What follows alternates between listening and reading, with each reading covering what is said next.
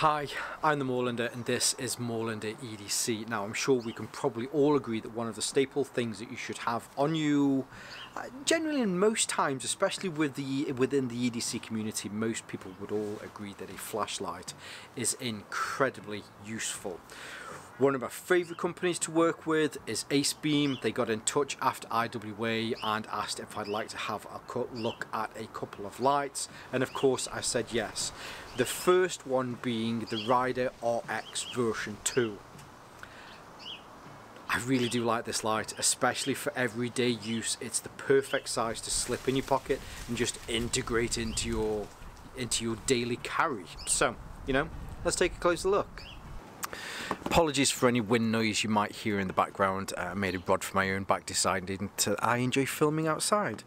Now before we have a look at the Rider RX version 2, now for now this is the Rider RX version 2. I'm just going to refer to this as the RX version 2, mainly because it's just a little bit easier to say. So inside the box is fairly standard that you expect from Acebeam. The boxes are of a very nice quality. You get the instructions, and then you also get an extra box of gubbins here, which you have. It actually shows you on the side here. So you get a charging cable, you get a lanyard, you get some extra O seals, and you get your instructions. So let's just put all of those back in for a second, move those off camera, because we're here today to have a look at this, the Rider RX version 2. Now I will say, just to I suppose to point, I never actually had a use, or at least I never got to use the version 1, so I'm coming at this mainly with a completely kind of clean. I didn't have any impressions of the original one, and what I think of this. Now, kind of spoiler, I love Acebeam. They make some great lights, and I think this is another shining example, no pun intended, of just a very nice EDC style light. So as we usually do, we'll have a look at some measurements, some materials, and then we'll have a look at the actual functions of it, and then we'll go down to the fishing pond later and we'll have a look at this in the dark. Now, as far as your the size of this is concerned, your measurements, so it comes in at 96mm by 18.6mm in width. Now that's just for the actual shaft or the barrel of the light itself. There is a pocket clip here on the side. I guess if you wanted to, you could remove it. There are some screws that you could remove it here. However, it's kind of integral to how this function works. So I'd say so with this one, it's probably more important than other lights that you get the measurement with this on, and it comes in at 26mm. So it's just roughly an inch. But generally, when it's in your hand, it does feel like a regular, less than 20mm style flashlight. As far as the construction is concerned with this, there's a lot of lightweight materials in here. The main body of the actual light itself that is within this this external kind of sheath, I guess you'd call it, that's made from aluminium, and then on the outside you have this really nice what is it? It's got like a stone wash finish to it. If I bring this up here, it looks really nice in this light, and this is made from titanium, which again is very, very nice and also helps to reduce some of the weight on it. As far as on the outside, so I like the colours that they got with this. The blue and the grey of the titanium go very well together. But then there are some markings. So there is kind of a J-turn here, which you've seen me do a few times today. But I was also in here. So just there are some small ball detents, and then on this side there are ball detents as well. So on here it's on the left, on there it's on the right, and then when you can see that those swap over, similar how you get like a liner locker, maybe not a liner locker, but you get detents on a knife. Towards the end here it says Acebeam on there, and then just underneath it says your Rider RX 2. Now on the reverse side of all of those, you also have some information as far as the LED in this one is concerned. So it uses a Nichia 519, I was going to say 5190, that wouldn't make sense. Nichia 519A LED in here, which is great. There are a couple of options, or at least a couple of different options that you can get as far as the light or as far as the LED in this is concerned. So if I take you back to the box here, on the side, this might be difficult to read. So the version that I have, this is the, or at least the temperature on this one is 5000K. There is a 6500K temperature where you can get up to 1000 lumens.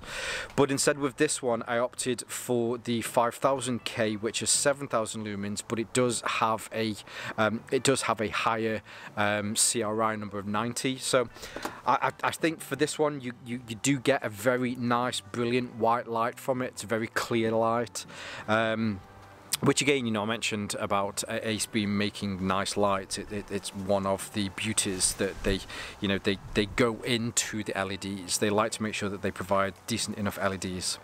The reflector in here, hopefully you can see in there, beautiful, flat, not particularly deep. This isn't designed to be a thrower. This is, this is designed for everyday use, something that you can keep in your pocket with a knife and a pen, and just kind of take out whenever it is that you need to. The modes that you get on this are reasonably standard. You get like an ultra low, low, medium, and high. There isn't fast access to ultra low or fast access to turbo, which we will have a look at, but yes, that is down there in the end. Now, to kind of get to the point that I keep pressing this forward, so inside the box you do get a USB Type-C charger, so this is rechargeable. However, it's definitely slightly different to other lights. So rather than the USB Type-C socket being somewhere on the outside here, which hopefully you'll notice there isn't, instead, so the head unit, rather than the tail unit or the tail switch, which generally is how you get this off, you actually unscrew the head unit there. I'm just going to put that there carefully. And then on the inside here you have one of Acebeam's 14500 batteries, and this is what you will charge. There's a little LED on the top as well, so whether it's full green, flashing green, or is it full green, and then there's also a red on there, so you can see when it is charging and when it's full. But what it just means is that if you do need to charge this, you have to take the battery out. Some people actually prefer that. You get a couple of these lights, so whilst one's being used, you can actually be charging them, which is great. But this is also the same as a AA battery. So it does also mean that if you are out and about and you find that your battery has now run out, that you can just go and pick up a AA battery, and it will slot in, and it will work straight away. Now, one thing to point out is that you might find that there's some variance. I haven't got the details on this, but what you'll tend to find is going from a rechargeable light, which generally has a higher output than a AA battery, is that you might find that there's some difference in the max lumens that you'll be able to get from it. The lumens that we'll have a look at today, so these will be this will be the lumen count with the rechargeable battery in there. Now, actually, one thing that I did skip was, which I like to do, my granddad always kind of used to show me this because he says it was a good gauge of how well the machining is done on an item is. So, let me just find the thread. The thread's just in there, maybe a quarter of a turn, there's a little bit of movement, another half a turn, hardly any. Now I've managed to seat now onto the O-ring that's in there. Yeah, it's really good. Now when you push this in, it is a J-turn. You have to push it in, because if you just push it in, now when I try and depress this, it will come forward. So like a bolt action, you have to push it up and then you have to turn it to actually lock that in place. So now if I want to turn it on and off, then I can do with the clicker here on the end. Now, as far as I know, I mentioned the O-ring that is in here. So if you're certainly thinking about everyday use and you're concerned with dust and water, this is highest that you can get for consumer electronics. So it's an IP68. The IP, or at least the 68, is actually two separate numbers. The 6 is for its dust rating, which is its highest that you can get for consumer electronics, and the 8 is for its water rating, which again is the highest you can get for consumer electronics. So it's safe to drop from roughly 1.5 meters up, and it will continue to work. And you could potentially submerge this under 2 meters of water, and it will, when you bring it out again, it will continue to work as well.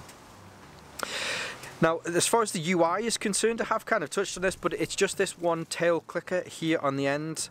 Now, do you know, I think it feels as though that there's two parts to this. It feels like there's a metal bit on the outside, and then on the inside, this is where you have your kind of little rubber bit that you can depress onto. But it's a simple click for on, simple click for off. You can kind of do a... Yeah, you can do a half press, which will give you a momentary. But that's how you can cycle through each of the different settings if you necessarily don't want to keep turning it on. But it works in the way that some other lights work. So in fact, let's get this down to the low. So right now we're on ultra low. Hopefully you can see that on my hand there. Ultra low is just 5 lumens. Sorry about that. I seem to have a bit of a frog in my throat. Now, if you want to then change it up to from ultra low to low, you have to turn it off and turn it back on again within 1 second. Now you can see that it's on low, which is 50 lumens. Off and back on again is medium, which is 200 lumens. Off and back on again is high, which is 700 lumens. It does have a kick down after some time, and then that will then drop to 300 lumens.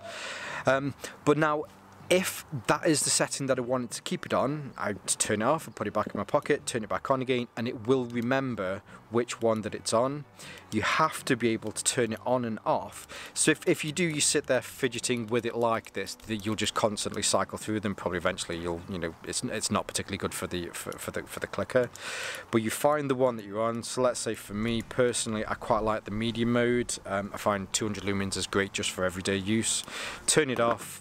Leave it in my pocket, don't even have to worry about it, come back to it maybe a few hours later when I need to use it again, turn it back on, and it will stay on the medium setting.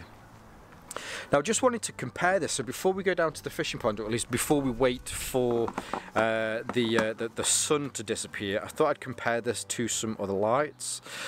So first up, we've got the PokeLight AA. Let me put these here, stop these from kind of rolling around. I got the PokeLight AA. Very similar in size actually. The AA is ever so slightly shorter, just here up at the top. I'm guessing some of that might have been to do with the way that this kind of works, or in the end here for the light, because the head unit comes off on this. With the PokeLight, you turn it off, you turn it back on again, and you get the same. Whereas with the PokeLight, you've got I think it's got less modes. But very similar in size. This is fully aluminium, whereas this, you've got that really nice kind of titanium on there. Plus, which Acebeam have also said in their kind of marketing, is that this is designed to be fiddly. You're supposed to do that. If you're the type that likes that, then you're going to love this. If you're the type that likes that but knows that you annoy people, well, it's down to you and whether you want to pick one of these up. Next up, we have the Olight i3T, which hopefully you can see is a lot smaller. The best one to compare this one would probably be the i5T, but it's in my pants somewhere and I can't remember where I've put it. So yeah. Anyway, moving on swiftly, you can see this one is definitely quite a lot smaller, but similar kind of functionality with turn on and turn off. This has just got the 2 settings and only runs on a AAA battery. And then last but not least, from ThruNite, this is the Archer Pro. I have the Archer Pro, the smaller version, but I'd say the Archer Pro is probably the best one to compare them to. Very similar in size, whereas the Archer Pro is definitely wider. The difference as well with the Archer Pro is that this has the charger on here, just in case, but I think the materials and the kind of the fidgetiness of this, that kind of bolt action fidgetness, yeah, all great lights. So yeah, let's fast forward now. Let's have a look at how well this works down at the fishing pond. Okay, the sun is officially down, and yeah, we'll have a look through the settings. So thought we'd start off, might as well start as we usually do. We'll start on the low. We're down at the fishing pond now. There's the house, but can't really see much now. I have this on ultra low, which is just 5 lumens.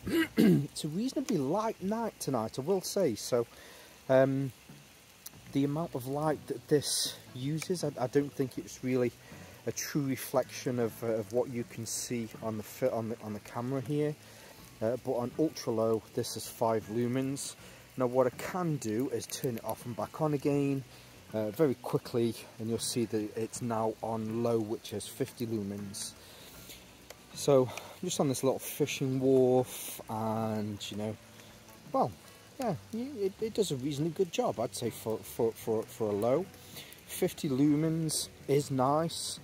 If I look here down the path, again, you probably can't, doesn't do it justice, but I can see at least 10 meters down there without any issues with the light itself.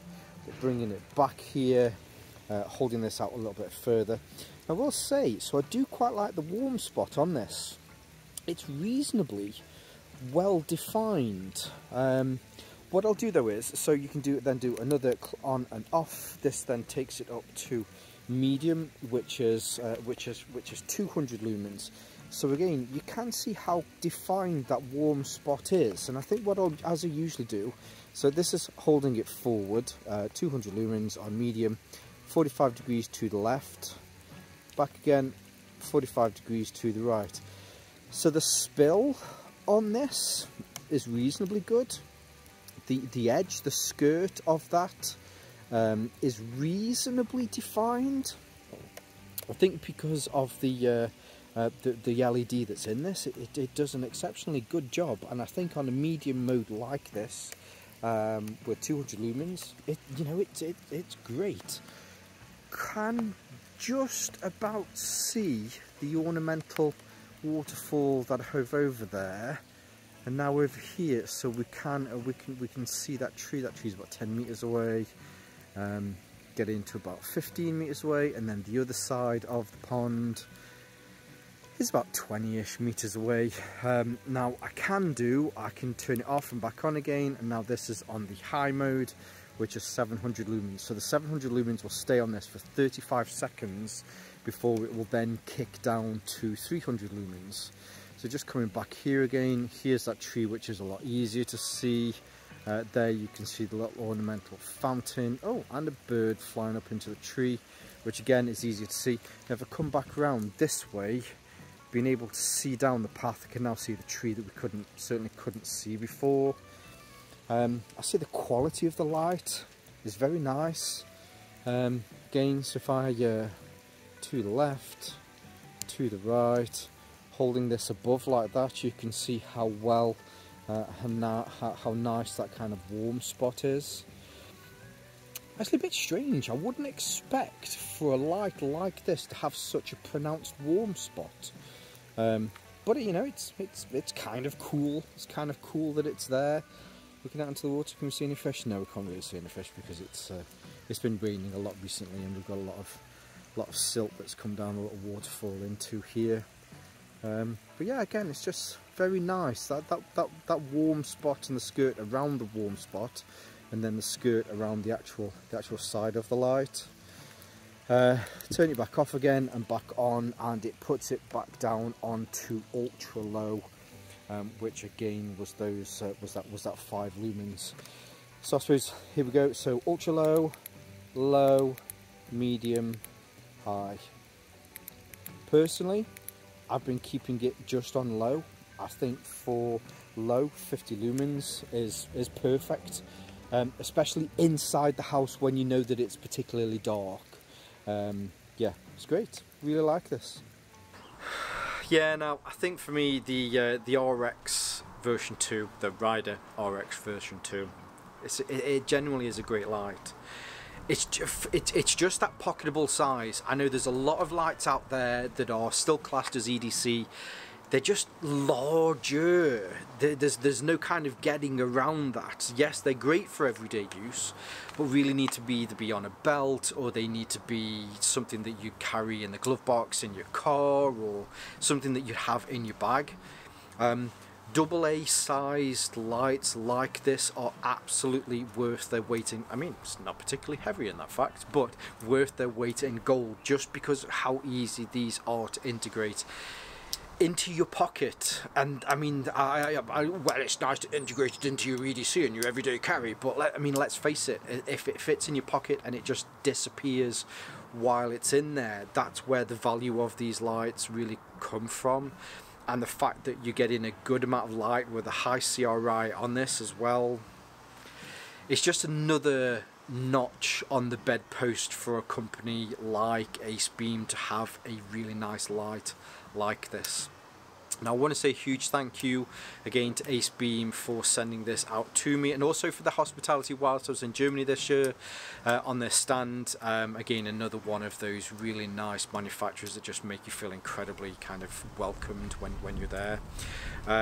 So I will leave their links below so that you can see more from this and where you can pick up one of these. I'll also leave some of my social media links below as well, so you can see more from me here on Moreland EDC, and also my sister channel, Moreland Tactical. But for now, as always, plant, stay safe, stay Morelander, and stay EDC. Now apologies again, it is quite a blustery day today, so I do apologise for any wind noise. Apologies for any wind noise you can hear in the background. I have made a rod for my own back, enjoying filming outside. But before we have a look at the Rider version of, or at least the EDC, now straight back from IWA this year. Hi, I'm the Morelander and this is Morelander EDC. No? Where was I going to go with that? I don't even know what I was going to say. What was I going to say? Probably something special. It's probably something rude. I really should get rid of this plant. It just seems like a nice thing to have in the background whilst filming, but it does like to take the stage. Take the P-I-S-S. P-I-S-S? I don't know why I had to say the second S, because I said double at the beginning of that. That's me being dyslexic AF. Anyway, yeah. Hope you all have. I'm not sure what day this is coming out because I'm filming a few pieces of content today. But yeah, I hope you're all having a great week wherever you are in the world, and you're hopefully nice and safe, because I know there's a lot of troubles going on around the world at the moment. So yeah, I hope you're all good and safe. I'm still clicking this. You can't get out of not clicking this. You just have to click it. If you don't like clicky things, don't get one of these. I know I shouldn't say that, but it's just so clicky.